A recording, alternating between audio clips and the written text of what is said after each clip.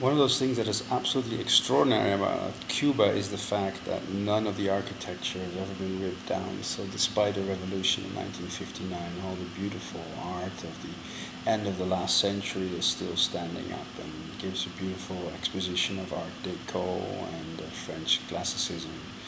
And as I said, there has been a lot of money in Cuba always, and people used to spend it on housing and life. And again, the music, mind blowing, and the food. If you go to the right places, like we found a small little place near Cienfuegos, and in between Cienfuegos and Trinidad, where two brothers served us beautiful lobster and fish and escargots and what have you not. And, looked like a dodgy place, but the food was mind blowing. So, great place, Cuba.